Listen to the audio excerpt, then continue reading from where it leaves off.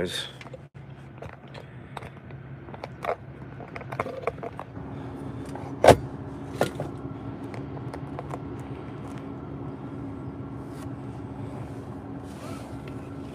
Yep, we're in the Volvese. That's right, Lawrence.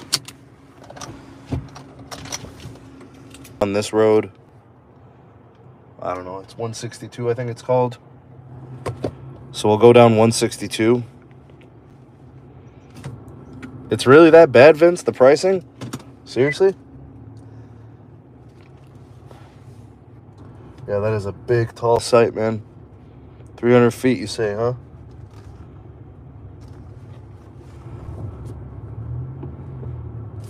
All right. Go ahead and run some tests. I think I'll drive down for a couple of miles, and then we'll hit a couple. We'll try to do the other sectors, too.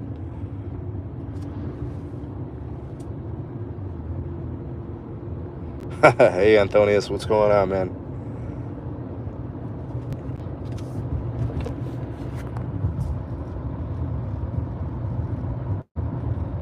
All right, so we're in the 6s. Downlink and uplink are really good. If it's a 1 gig fiber circuit, I'd say this is pretty efficient. Again, I'm most impressed by the latencies. Ericsson seems to be the winner for that. 636 down, 71 up. Wow, those loaded latencies are super impressive. All right, we're driving away from the tower site. We're about a mile away. Throughput so far seems pretty good. We haven't really lost much. Remember, we're kind of in between sectors a little bit on this side. So, pretty good performance. All right, 635 on the down. Looks like we're in the 30s on the up. That's pretty good stuff, man. I think this is going to be a win for AT&T. I think, not that the Nokia stuff was really bad. I mean, I thought the Nokia stuff was decent. I didn't think it was bad, but this appears to be better for AT&T. And then I think for cost, being ORAN and those types of things, I think just the scalability, the flexibility, it was just a slam dunk for them, and they felt they had to do it. All right, I'd say we're approaching about 2 miles away from the site. We're still in the 500s for the downlink. We're in the 30s for the uplink. Remember, these sites out here in rural America, I mean, this is it, guys. This is what I've been looking at for like the last 40 miles. Still connected. Looks good. 5G plus. 508 down and 39 on the up. Latencies are wonderful in the 200s for loaded latencies.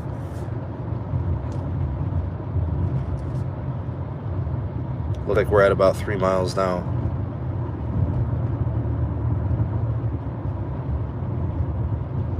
Still connected, although the signal is a little weak. I'm looking to see if there's another cell anywhere near. You know, never know, you could be handing off to a different cell. All right, now I think we're in line of sight of the cell. So that's why you see the improved throughput, because, you know, the antenna is now directional. It helps. That's pretty good. 535 down, 31 up. Latencies did come up a little bit. Man, this is going to be good for AT&T. I think we have a winner. I think it was smart and wise for them to kind of go this route. The only thing is, you know, you get these sites torn down, you got to get the stuff replaced.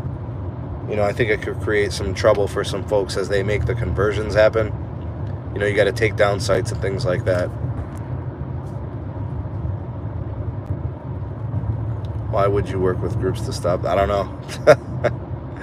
Sneed would Speedify help you band networks together to get a 1080p on the go. I mean, this. I have no idea why YouTube doesn't let this do. I mean, I'm doing this through the YouTube app. I'm not doing it through a secondary app. So should be. I don't know. Maybe they don't do 1080p native through the YouTube app. Maybe that's what it is. Okay, I don't know. I'm not convinced we're on the same cell site anymore. We're like several miles away from the site. We may have moved to another cell. Maybe. I don't know. Definitely a degraded performance, though, if you're looking at uplink. And then the latencies are different now, so I haven't seen any cells, though. I'm looking off in the distance. I see one. It looks to be a few miles away, though. So it's quite possible we actually moved over. Frank, Sunday stream? I don't know, man. It's hard to find the time to do all the streams that I used to have more time. You know what I mean? And now it's hard to come by. You know, the family's gotten bigger. The family's gotten busier. You know, that sort of thing. So it's harder. You know, you got to make time for them. All right, guys, I think we're off the cell. And now we're on low band. I don't know if it's N2 or if it's N5, actually. So I can't. How long is the trip today in miles and hours? So in miles, it was like 45 or 50 miles. Took me about 55 minutes to get here. Speed limit was about 70. I was going like 70, 75.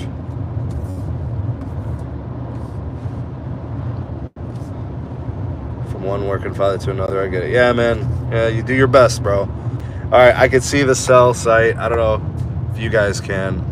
Way in the back.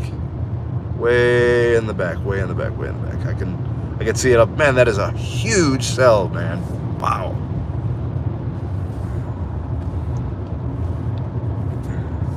That's the nice thing about rural America, man. These sites boom.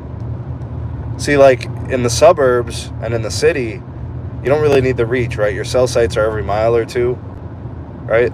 These cell sites are, oh man, probably 5 or more, depending on the area. 6 are down. Yep, she's the boss. That's right. Happy wife, happy life, man. You know how it goes. Unhappy wife, miserable life sucking abyss. Hey, that's not my quote, man. That's a, hey, yeah. Ain't trying to get in the doghouse, man. Yeah. It's a beautiful day out, though. About 80 degrees here in Ohio.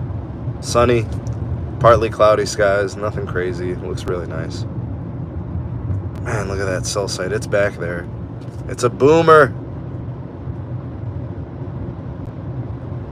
Should be the new "Can you hear me now" guy for Verizon. Instead of phone calls, you do speed test. I mean, I'll do it for any of them as long as they cut me a check, man. I ain't doing it for free, dog. Guys, this is all I see right here. By the way, performance is stellar. You just see like random homes like this. Nice. New builds. You do see some smaller homes. You see barns. I'm in rural Ohio. It's wooded and it's farms. Who sent me on this wild goose chase? He said, "You got to do it, Sneed. It's for the nation. It's for the people. Got to come through, man." 6:37 now, 20 up.